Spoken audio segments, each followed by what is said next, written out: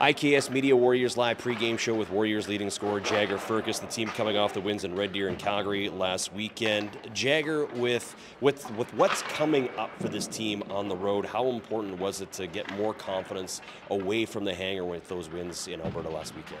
Yeah, I think obviously since Christmas break we've been playing good at the hangar, and I think obviously these road games coming up, they're really important. It's getting down to crunch time at the end of the season, so every game matters, every point matters. So going into this stretch, it's obviously good to get some confidence last weekend winning those games, but I think it's a big week or 2 weeks when we're on the road here.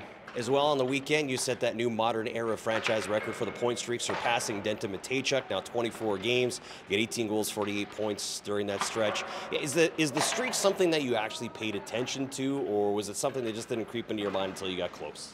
I didn't really creep until we got close. I think once it got close, I kind of started to give it to Dents a little bit, make sure he's worried. But besides that point, I think it was all fun and games. He took it from me, so it's good to have it back. IKS Media Warriors Live pregame show with Warriors leading scorer Jagger Firkus. Jagger, you got the Brandon Wheat Kings tonight, a team that is known for their starts. How important are the early moments for Moose Jaw in this hockey game? Yeah, I think Lear says it a lot. I think in the first 10 minutes we can't lose the game, but I think we can win it. And I think the start of the game is really important. I think a lot of our best games of the season is when we start off with a good pace and a good regulation game, I guess.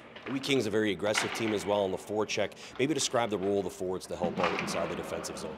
Yeah, as much as we can, try to slow them up. I think everyone knows that they like to stay hard in the forecheck. It was the same thing in Red Deer. They like to forecheck hard. So as long as we're kind of making sure we're in our spots and the D-men know what to do when they get the pucks, I think we should be good. IKS Media Warriors Live pregame show with Jagger Firkus. Good luck tonight against the Brandon Wheat Kings. Thank you.